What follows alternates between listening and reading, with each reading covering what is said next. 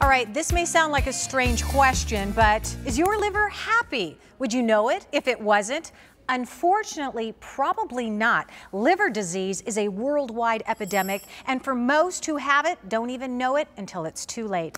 Dr. Denise Worden is Repower Medical Clinic and has dedicated her career to research and liver health. Welcome to Sonoran Living, Dr. Worden. Thank you so much. I'm glad to be here, Terry. Okay, so what did you find in this research? You know, it was really by accident. I had a device in my clinic called a FibroScan that lets you, it's an ultra shear wave ultrasound. It lets you look at liver health to see if it's fatty, to see if it's stiff, it's cirrhosis. And I said, let me just check my patients. They had no liver enzymes that were elevated on blood work, and I thought, well, if it's an epidemic, let me look.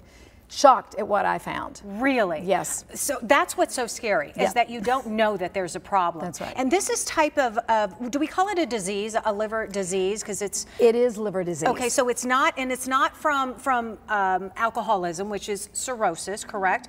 The fatty liver is the one that you just don't know you have. Well, is it hereditary? Close. It was all of those pieces are correct. So you can have fatty liver that can be caused by many different things, obesity, diabetes, those all play into that, but some piece of genetic.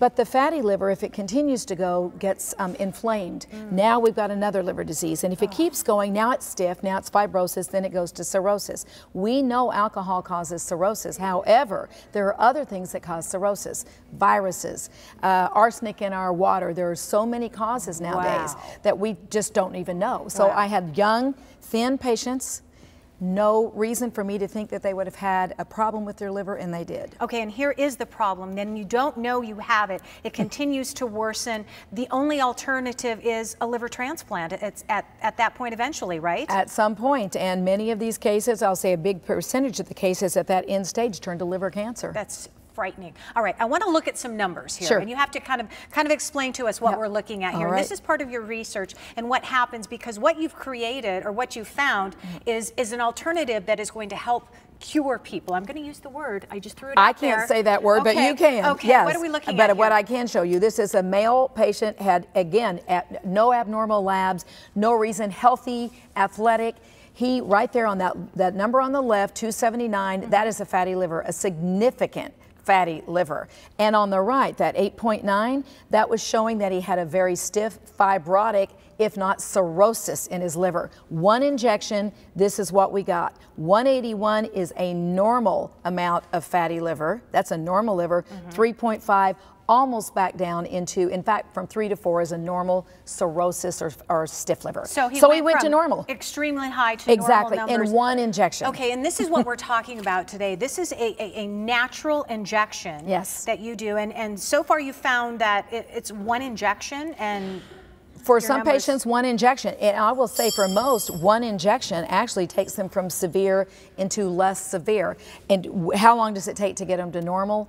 Everyone's a little different. I don't have enough data yet, but I can tell you out of 35, 40 patients that I did this on, there wasn't a patient that didn't get better. That last slide that went by quickly, I just say, that was autoimmune hepatitis on her way at some point to a liver transplant in 4 injections. She not only, there it is, she not only went from cirrhosis, which we know what it was from is the autoimmune, into a normal level. Her liver enzymes went from the 200s down into the 20s, which is where they're supposed to be, and she lost weight. She came to me with a full body rash. She said, she didn't come to me for her liver.